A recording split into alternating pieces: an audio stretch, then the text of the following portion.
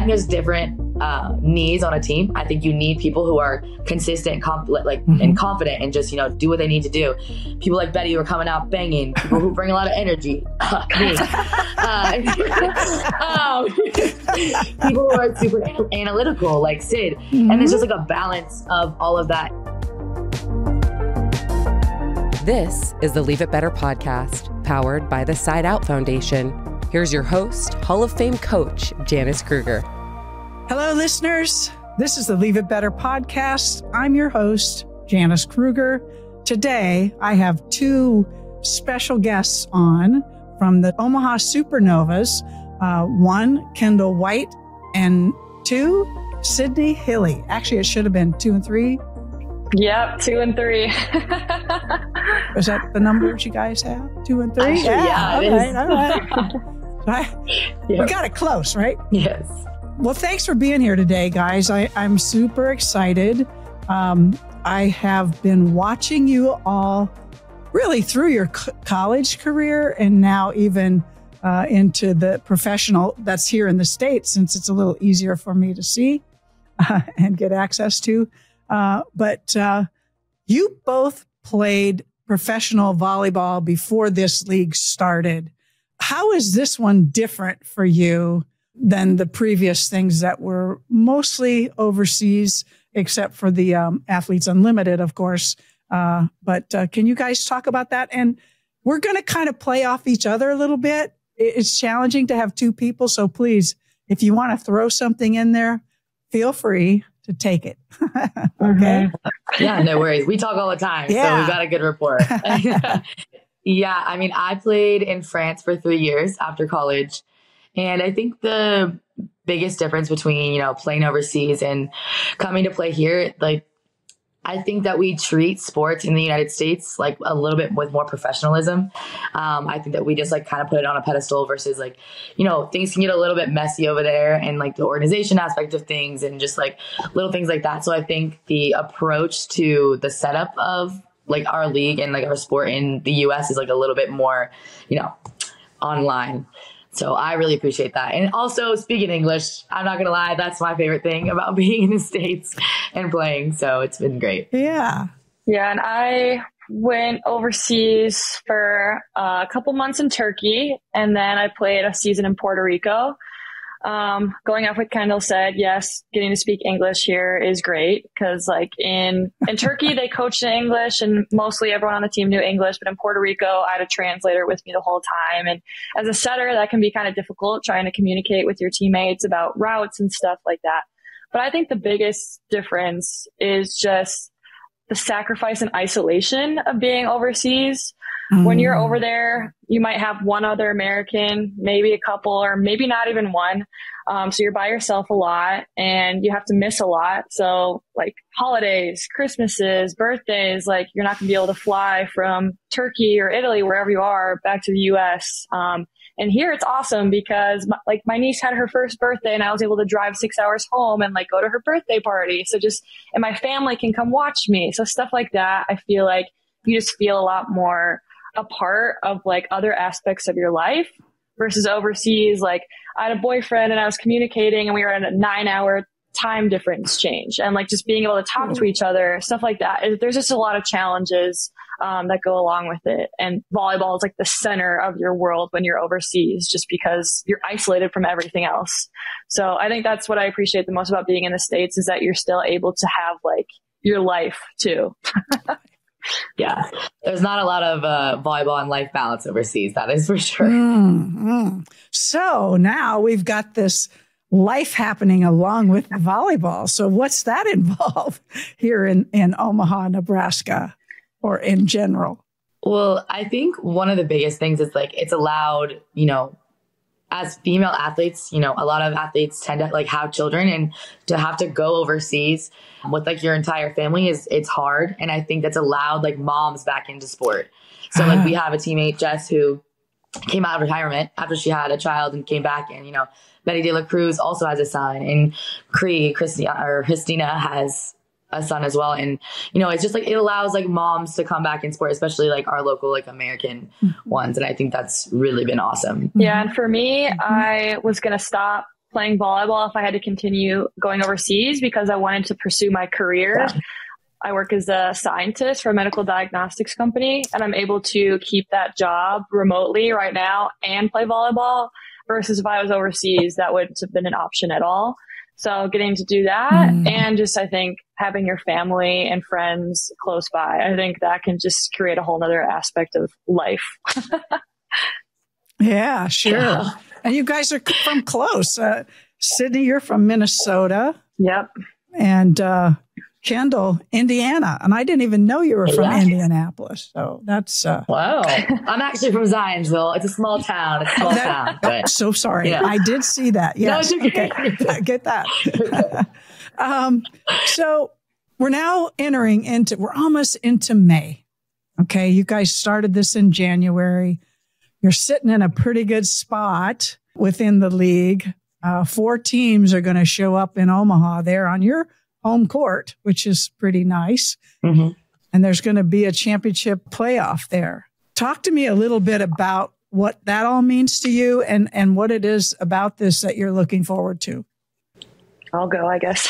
Sorry, I was just looking at Kendall waiting for her to go. But I think... I was looking at you. Sorry. Wait, you're number 2. She's number 3. Yeah, number order. Is that right? Yeah. Okay, we'll go in order. Okay. Yeah. I think one thing I really like about this league is just the depth and competitiveness of it. Like, no one right now is out of contention for the playoffs. Like, everyone has the ability to still make it. And on any given night, anyone can beat anyone.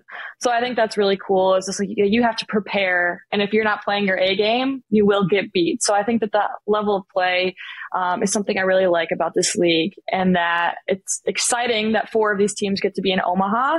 And I hope we're one of them, but we got to take it one at a time just because of how awesome these teams are in the league. But if we are there, I know our fans are going to show out, and I'm so excited that it's in Omaha. Yeah, right. That's nice. Yes. Yeah, I'm also super excited. It's like on our home turf. I think that's definitely an advantage for us. And I think we've, earned that right because I think we have the best fans by far. They really showed up for us. And so we're happy that they, honored them in that way. And we got to host. But like Sid said, I think that it is absolutely not a given that we are in the finals yet. We've had dogfights with every single team. We've lost to the lowest team in the league, and like we've beaten one of the best, like who's first at other times. And so it's just anybody, like she said, can win any game. And if we don't bring our A game every single, set leading up to these playoffs, then it can be anyone's game. And I think that we're confident going into it. I think we're trying to find a chemistry, flow leading into it. But yeah, going in with confidence and just trying to earn each little game. But I'm very excited. Yeah. Championships are fun, and I love the fans. So no on for the crowd. Yes. So speaking of that, the fans. So you two, Wisconsin, Penn State, you guys, we had some battles here with the Cornhuskers, and both of you have had some really high performances against them. And so coming in, I think Huskers have always appreciated a very competitive atmosphere and match. And the Big Ten is full of that day in and day out. So when you guys were coming in, was it just like, yeah, they'll take me in. I'm going to fit right in. I'll be in this beloved fan base. Did it happen right away? Did you have any hesitation? What was that like for you guys getting started, introduced? Yeah, I'm not going to lie. Like, I have a big personality, so people tend to really like me or really hate me. So, it kind of just depends. That's not just like, specific to Nebraska, but that's just normal in my life. I'm used to it. I wasn't expecting everyone to accept us right away, honestly. We have to prove ourselves and who we are. And yes, they know of us from Big Ten, which is really amazing because they follow the Big Ten and they know who we are, which is great. But they did welcome us pretty easily. Like after our first autograph signing, people were like, "Oh my gosh, I've watched you play. Finally, we can cheer on your side of the net."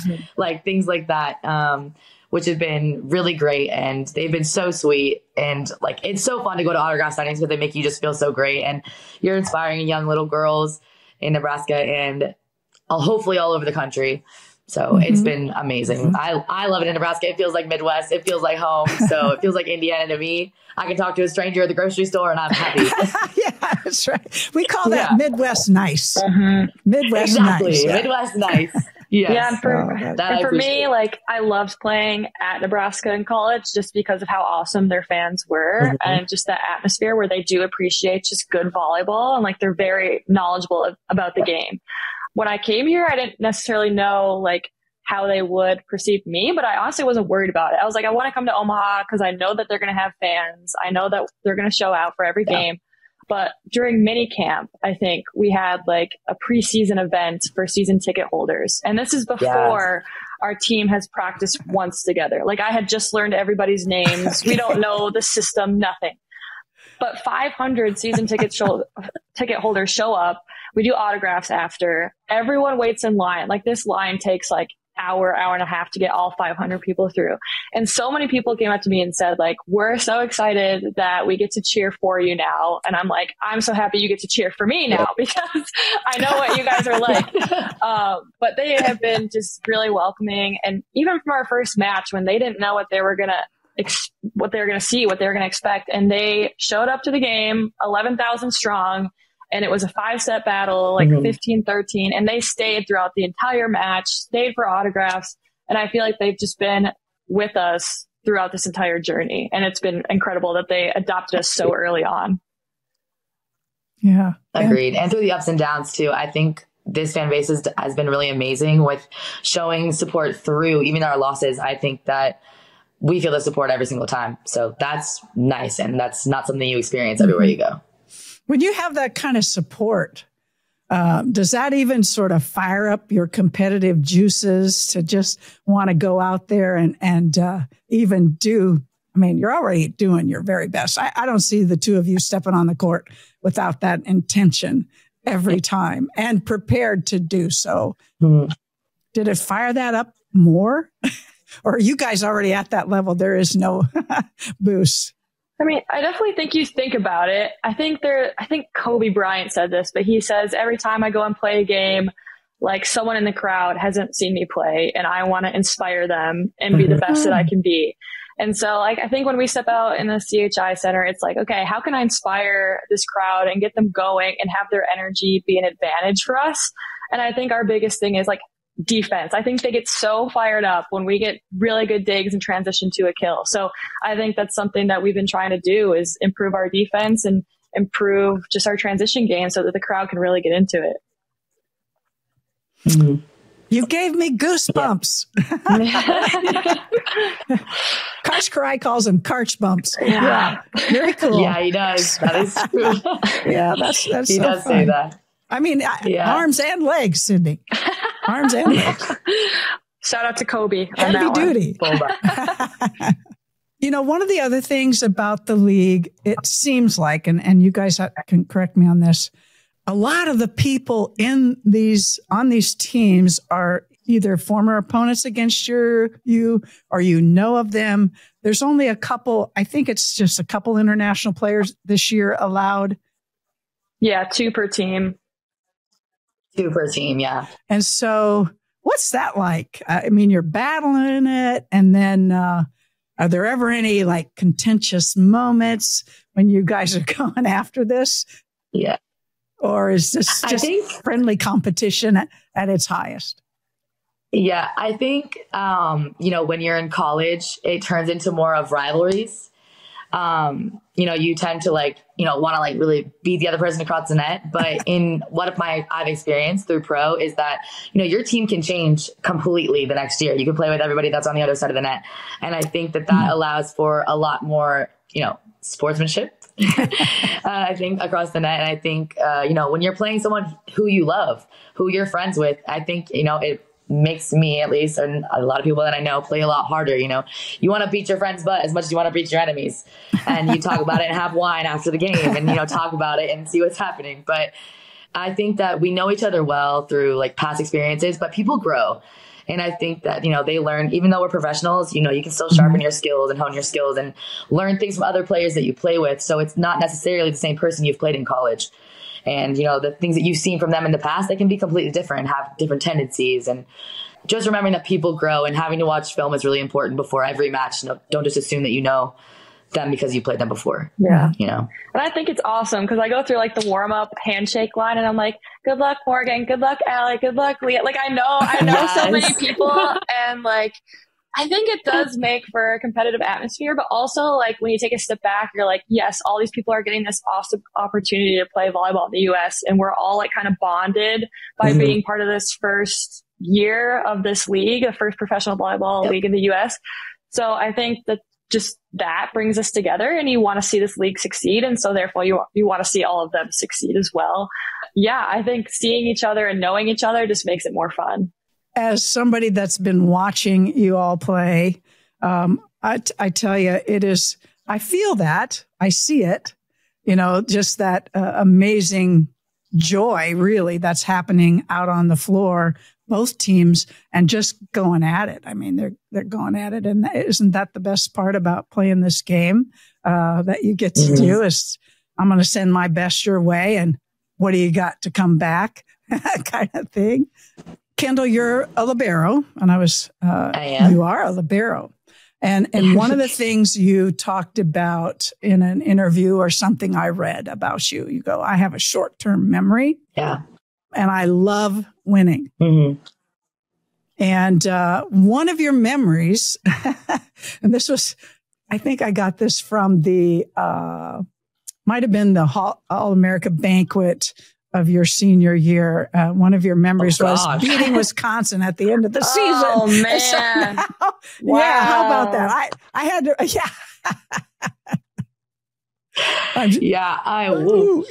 okay. I'm not gonna lie, I do have a short-term memory. I think I have a short-term. I love to live like in those wins, but you know, there's always a next game. So honestly, I barely remember that one. I'm not gonna lie. Short-term memory. Yeah, short-term memory. You know, I'm trying to focus on. I remember that game. Oh, sorry. Because we could have won the Big Ten, and then we lost you guys in 5. We were up 2-0, and you guys reverse swept us. But we still won the Big Ten. Oh, dear. The next game. You did? Yeah. Okay. It's okay. See, I didn't know those details. Didn't remember that. But I remember the losses more than the wins. That's for sure. Oh, yeah.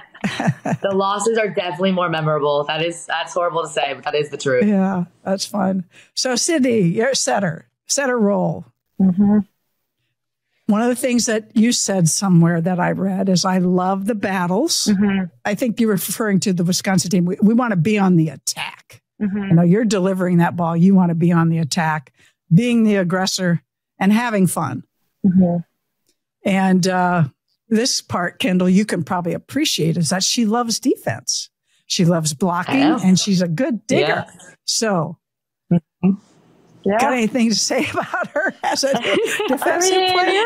Oh, that's something I've been really working on since I've gotten here. I've gotten a lot of extra reps on those things, and obviously still a work in progress as we all are. But I mean, I think being on the attack is something that is just a mindset like you have to go into every game with. You got to play without fear. You got to just trust in your game and trust the people around you that you know what you're doing. Because once you get in those big moments, there's nothing you can like think about that's going to change it. You're already in it, and everything that you train is going to show up in that moment. So I think that's the biggest thing. And then Bird has brought that up even recently. Our head coach, she said, there's no fear on the mountaintop, because one of her friends was climbing a huge mountain and was like on the top of it and didn't want to take a picture because he was scared. And the tour guide or whoever was there was like, hey, there's no fear on the mountaintop. So now that's kind of our phrase that we're going into everything with, is just we're going to be courageous and trust what we know and play without fear. I love that, actually. God, you might have given me goosebumps a second time. Sydney, what's going on here? I'm just quoting other people. So, credit to other people on that. Yeah. Fun fact. Bird played for Georgia Tech when I was coaching at Maryland. Played on the right side.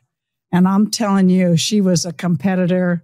She was a tough hitter, player all the way around, and on a very, very great team coached by Shelton Collier back in that day. But, I would actually love to see her play, respect for her. Because me too.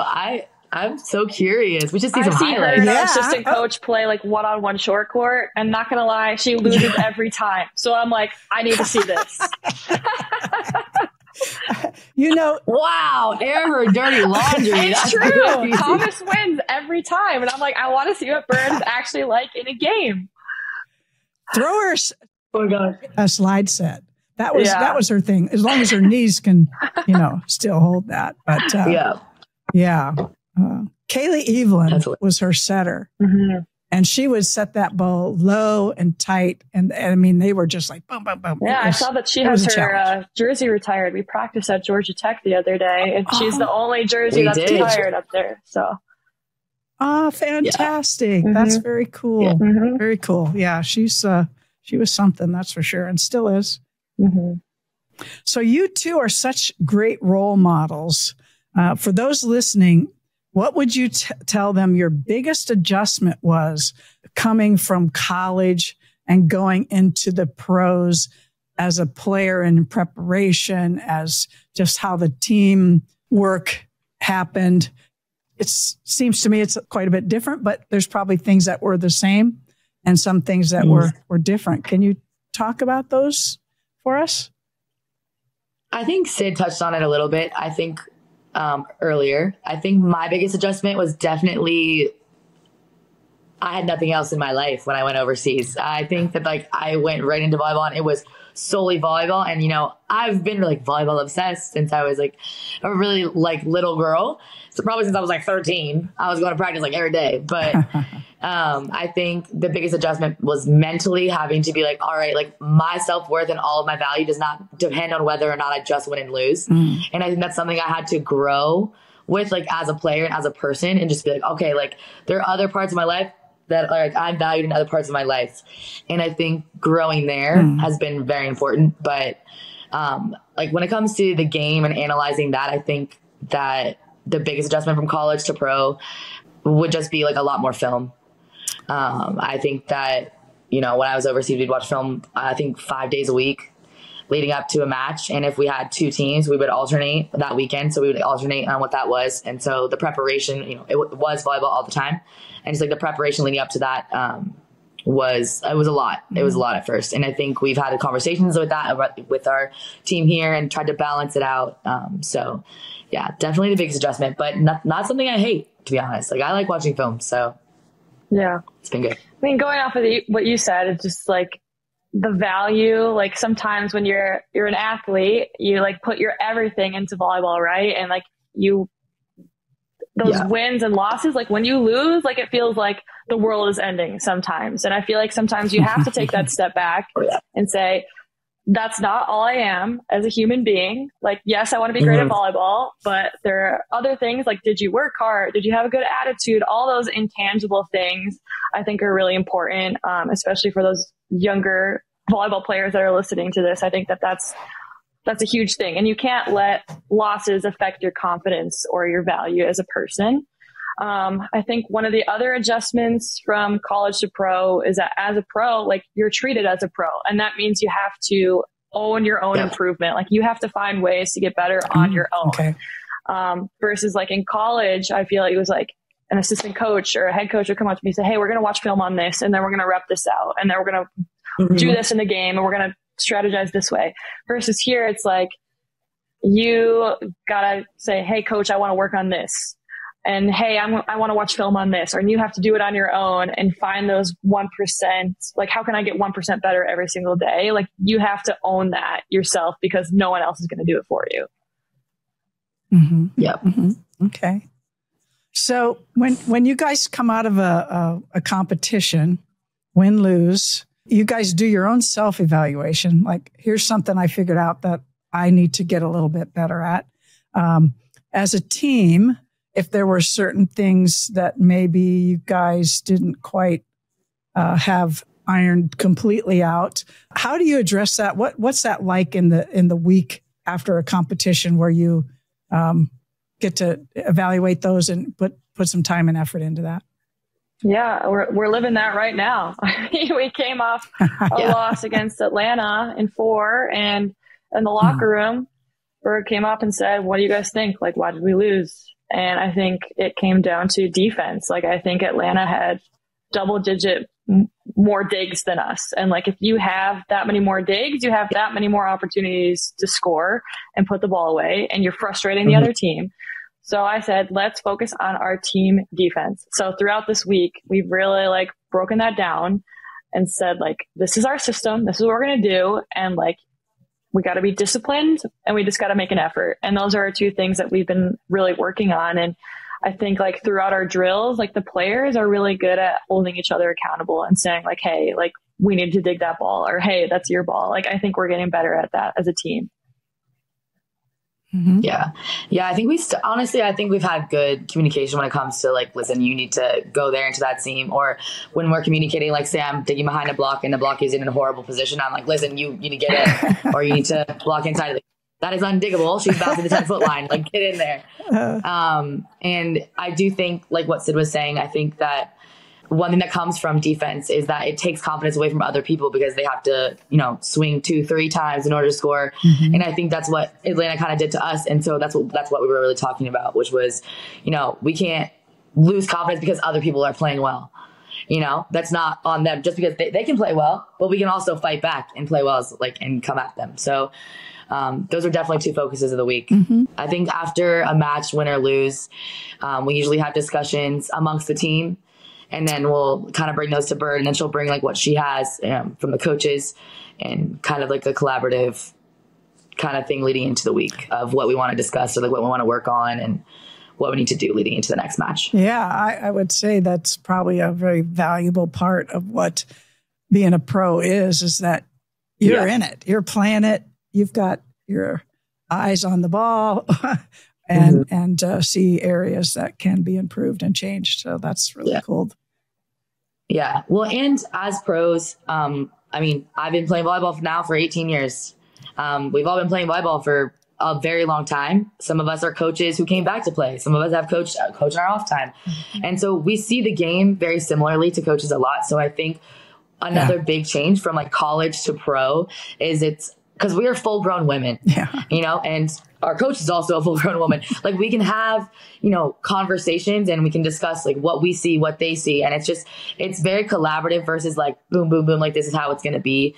And we can talk about how we see the game, what we're seeing, like what tendencies. And I think that's been very, like, I don't know, beneficial for our team. Going off that too, when you're on the court and you're playing with people like Betty or Tori or Nati, like all these people who have so much experience, it's like you're playing with another coach on the court. And I think that everyone on the team is really good at giving each other feedback as well, whether it's in your same position or not. Like, I think we work really well together to like kind of coach each other through things. Yep. That was one of my questions. So what's the best advice you have gotten from one of the veterans that has a lot of years? I think like with Betty, I don't think it's anything that she necessarily has like said to me, but I think it's just how like she goes about her own game. Like, I feel like she's just so steady and confident, and like, if she needs something from her teammate, she's not going to like sugarcoat it. She's not going to be like, hey, can you maybe set me a little bit higher? She'll be like, hey, that set needs to be higher. Like, she'll hold you accountable. She's confident in herself no matter what's going on in the game. No matter if she missed her last 3 serves, she's going to go back there, and you trust her that she's going to go and get an ace and win this game. Like, I feel like she's just earned that trust from other people, that she's just that rock and that confident person no matter what is happening. And I think that's something I want to have in my own game. Yeah, I would say honestly, from most of the vets, I think people don't give Tori enough credit. Overall, I think Tori is one of our most stable players. I think she's a phenomenal blocker. I think she's probably the best read blocker in this league, if not more than just this league. And I just think she does her job so well that like, she's never, like this. I think she's so consistent. And I think that, people tend to overlook how like great, like the things that she does well all the time, because she's doing them all of the time. And I think like just seeing her consistency and her like mellowness kind of like throughout, I think there's different needs on a team. I think you need people who are consistent, and confident, and just, do what they need to do. People like Betty who are coming out banging, people who bring a lot of energy. Me. People who are super analytical, like Sid. Mm-hmm. And it's just like a balance of all of that. And I think that I like seeing Tori a lot. I like learning from Tori because I think that I admire her ability to just be so consistent, regardless of what she's going through in her life, regardless of, how she's feeling at practice that week. I truly think that just like time and reading, and she's just very confident in what she does. So I think confidence is truly the key with all of them. And I think they bring it all to the table. So I'm going to sing her some praises as well, because when I watched this last time, two things. One, blocking, her sealing the net or closing off the angle or what. I mean, it's just like sort of like not there. And then all of a sudden, no, that's not going there. That's just not going to have any space. And then your connection with her, Sydney, it seems that it's pretty special. You tend to find each other and really connect well. Yeah, and I think it helps when, like what Kendall said, when she's so consistent. I know exactly where she's going to be. Her timing is always on point. So like, I feel like as a setter, it makes it a lot easier to trust that connection. When maybe the pass isn't perfect, you can still push it because you know she's going to be there at what time and all this stuff. So I think that that's one thing that I really appreciate about Tori is that I know where she's going to be and she wants the ball, and that helps with the connection. Yeah. She's reliable. She is. Exactly. That's a good word. It's a great word. Let's talk about leadership. Later, I have a couple of things that I spoke to both Russ and Kelly, and I got some really good stuff. I was having way too much fun, but I was trying to write everything down, but I'll get to some of that here in a little bit. So leadership, that's something that I see the two of you doing a really good job of in many different ways. What's that mean to you? And did you always strive to be a really a leader, or was that just something that happened? I think for me, I'm a very loud, I have a big personality. I think that I like to step into the leadership roles. I'm not scared of them. I really appreciate them. I'm not scared of the pressure that comes with that.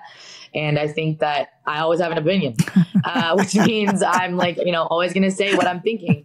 And it's not always nice, but sometimes it's necessary. And I think that, when it comes to the court, I run the backcourt. That's my job. I run the backcourt. I run the passing. We're discussing what's going on defense and things like that.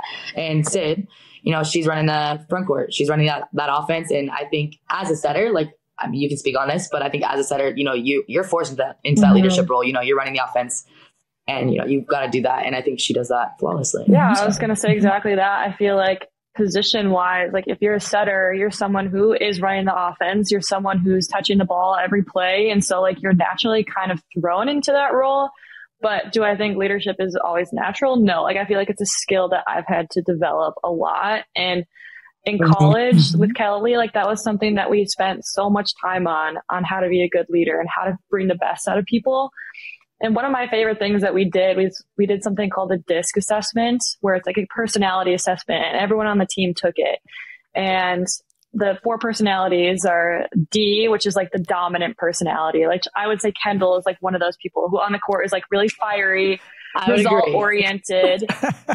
And an I is someone who's interpersonal, who just needs that connection with other people, really social. I'd say Nati, maybe an I. An S is someone who's really steady, who doesn't get too high and too low. And it's just they also want that connection, but they don't need that rah in their ear. They're just going to be consistent and do their job. That's a Tori.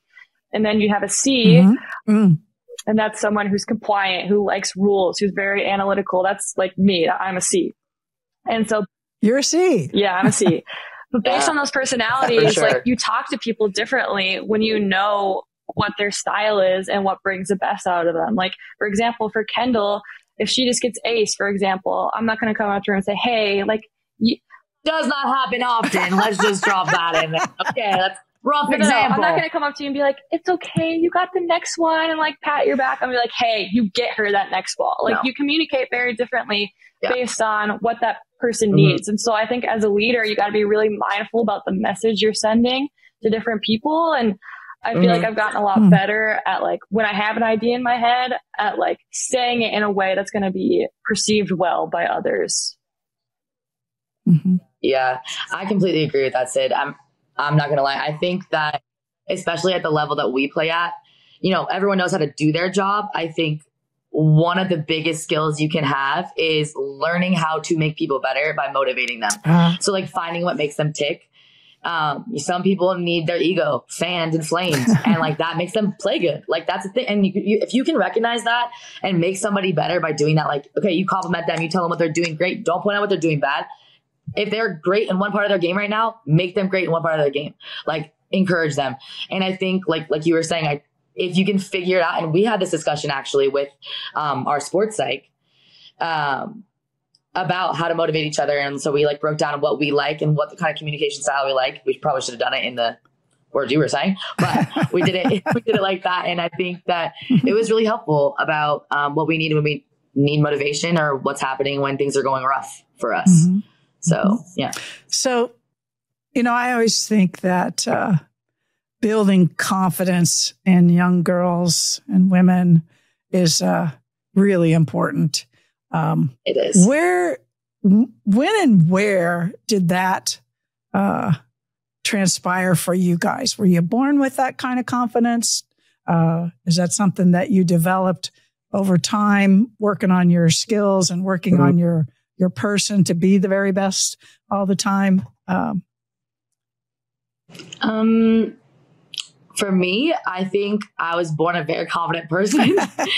To be honest, I think I really was. Like, I think I was born very confident. I think through like social interactions and things like that, I think like my confidence was like knocked down a peg. Like, you know, like we're told not to be that confident kind of like as women, like, you know, but in sports, I always felt like I was able to be very confident in what I did. And I think that came from lots and lots and lots of practice. I think I'm pro practice. I am pro getting to the gym as much as I possibly can to where I'm comfortable.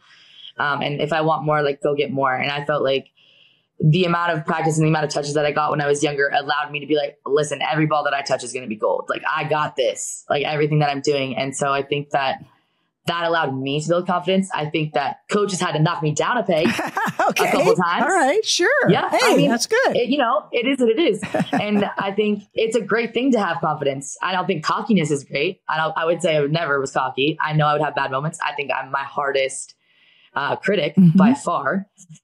No one's saying meaner things to me than I'm saying to myself. And that's a fact.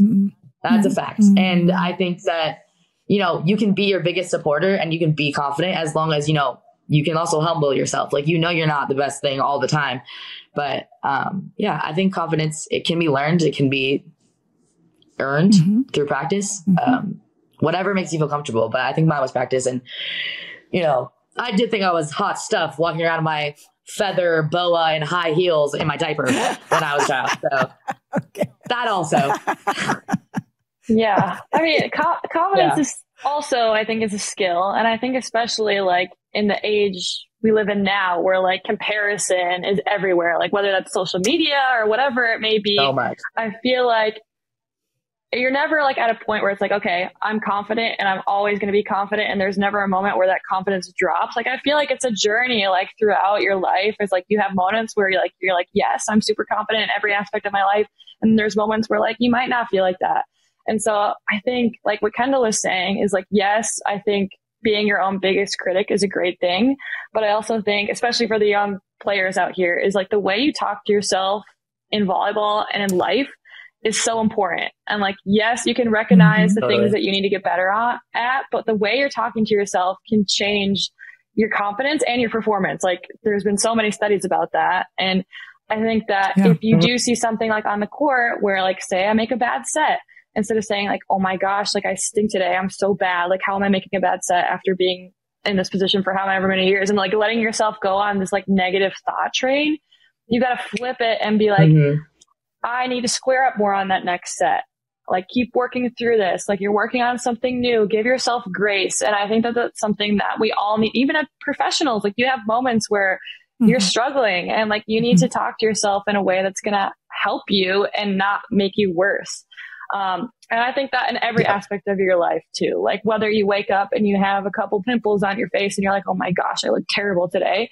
Like, that's like not how you should talk to yourself, because then you're portraying that energy and like that lack of confidence. Like, you need to find a way to talk to yourself positively throughout every aspect. Yeah. I also do think that something like we were talking about, confidence that comes from like our veterans on our team. And I think that this is like kind of a weird thing, but like faked confidence. Like if you portray confidence, it allows your teammates to have more trust in you. And that's a fact. Like, the more confident you are, the more they're like, oh, she's got this, you know, she's got this, it's all good. And I think that, it's a practice. Like, if you don't feel confident, you can portray this confidence and then it just starts to come naturally. The more you like give it off and the more you're like, I got this, like I'm good. And then 5-second goldfish memory, like you were saying, say like you might double ball. I might hit you in the face. Say it slides right through your hands. But the next ball, you know, if you have confidence, you're like, whatever, that's a fluke. I'm great. That's a fluke. Next ball.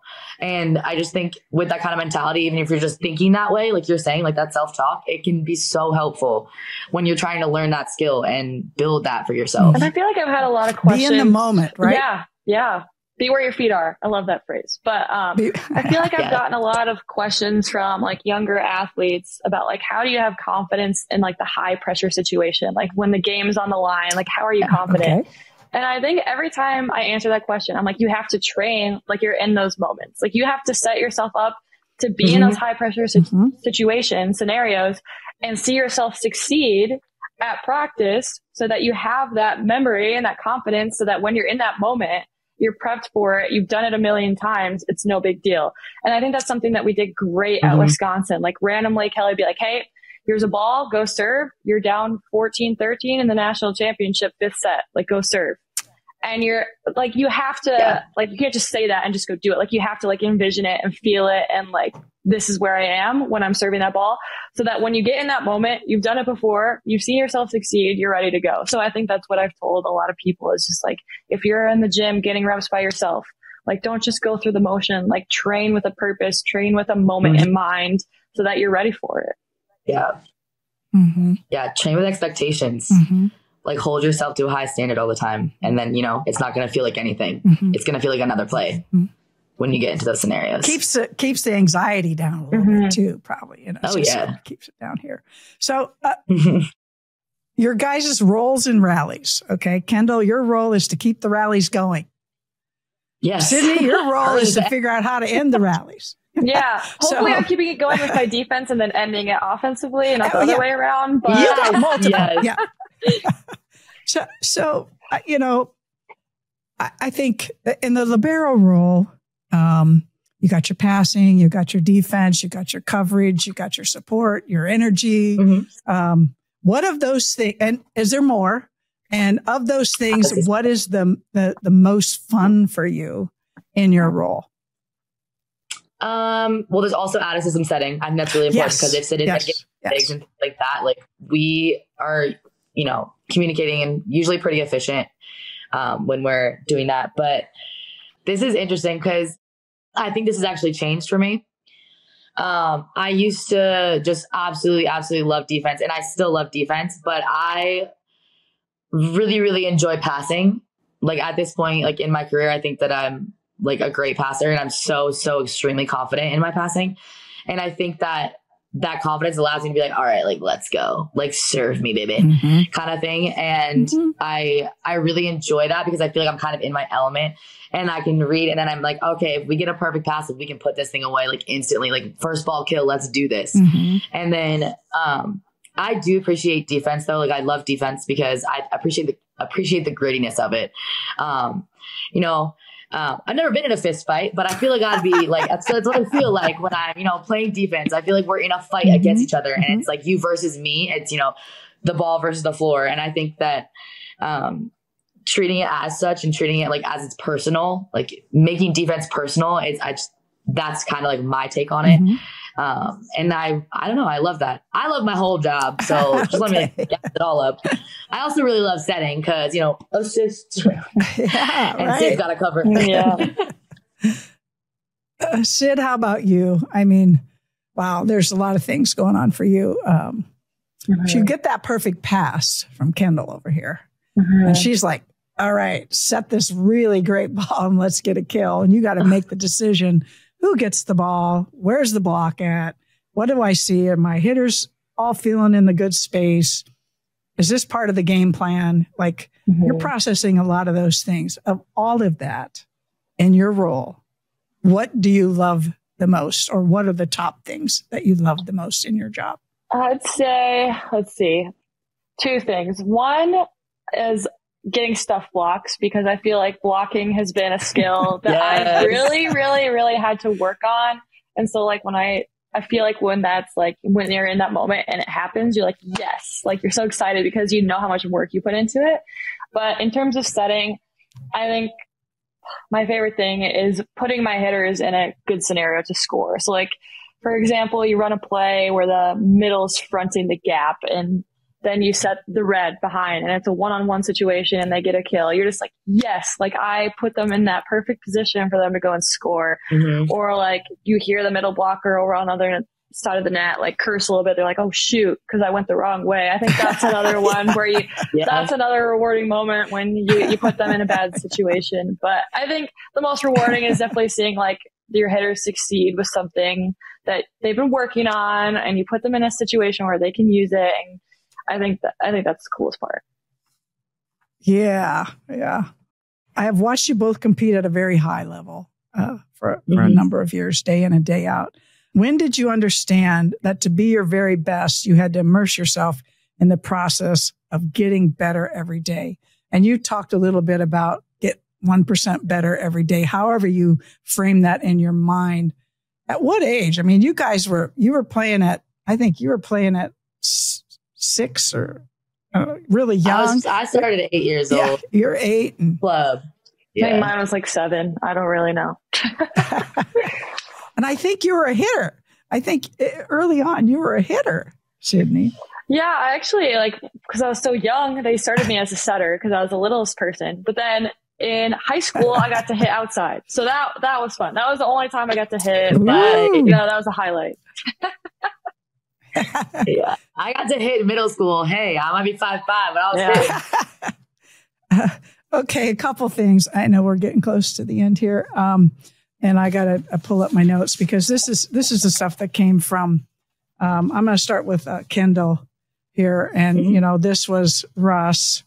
I called Russ, and I went to grad school together, and he's a dear friend of mine. I love that for a very, very long time.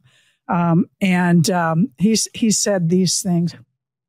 You wake up in the morning, your eyes go open and you're in that speed and it doesn't change until you go to sleep at night and you close your eyes. Yeah. You're a character. He loves coaching kids with character. And he said you were also the poster child for asking for forgiveness after something took place. That is true. And I never asked for permission. That's true. Forgiveness is good. Yeah. I think one thing, from Russ, I never call him that, which is so weird. I just call him Coach. Coach. I just call him Coach. But I think one thing that he really allowed for me to thrive in that environment is because, like he said, I was a character. He allowed me to be 100 and totally me. Yeah. My energy, I am one speed. I mean, I'm pretty much this energetic all the time. So in most aspects of my life. And I love it. I like that about myself and he loved that about me. He let me really take off and thrive in that environment. And he really nourished that part of who I was as a person and allowed me to grow while I was at Penn State. So that was awesome. And, he never made me feel bad about being the loudest in the room. He said, you're tough. And probably somebody that's maybe not so tough might have a hard time playing with you because you're going to demand that they step up to that plate and they're going to get serious and get after it. Yeah. He thought that you were a really great leader and just the energy you brought to the floor was just something special all the time. And you represented Penn State. Penn State is very proud of their Kendall White. Yeah. I'm grateful. I mean, I loved Penn State. I would never have made a different choice. I loved all my time there, and I loved working with Coach Rose, and under him, I learned a lot. And I think that, I appreciate his compliments about saying that I'm tough. I think that there were some times at Penn State where he truly did believe that I was the tough one on the team, and I got a lot of the lashback, even when I don't think it was always deserved. And he knows that. We've talked about that after, but I could always take it. And I mean, I will always try to be better. And I something that I've had to change a little bit going into pro is communication styles, like we were talking about earlier. Growing up in my club that I was raised in, I played at Muncie-Ana in Indiana. Yeah. And, we're taught to give it like it is. And honestly, the rougher, the better. So we used to just, tell each other absolutely not, in aggressive voices. And so coming into college, I had one girl, one teammate of mine, come down after practice, don't speak to me like that. And I was like, oh my God. Okay. Yeah. And I was like, all right, clearly this is not beneficial for everyone. Let me take a step back. And so I had to be okay, this is obviously not working for everyone. Yeah. And, you can still hold people to a standard without, being mean. And I think that I've grown in that way, but appreciate his words. Yeah. Love him to death. Yeah. So he's a good dude. And so Sydney, Kelly, I had my call with him. I immediately started I'm doing this podcast, and I'm going to have Sydney and Kendall on, and I'm wanting to ask you a couple questions. He goes, time out, Janice. He goes, hello, how are you? I forgot, I didn't even get into the niceties, and it was just such a really fun conversation with him. Mm-hmm. And he had more than I could even put on. He goes, I know you may not have enough time to do all this, so I'm going to pick a few things that he said. And this is probably true of both of you, but one of the things he said, Sydney, is you're a student of the game. You would get in the gym. You would do whatever it needs to be. You were in the gym the most, working on something. You were the compass for Wisconsin volleyball. And that if you weren't sure as a player for that team, you just look to the compass over here with Sydney, and that was the direction you should go. And she was the leader in every way possible for his team. And that goes above and there's also the fact that you're a very exceptional volleyball player as well, and setter. So things you want to make any comment about any of those?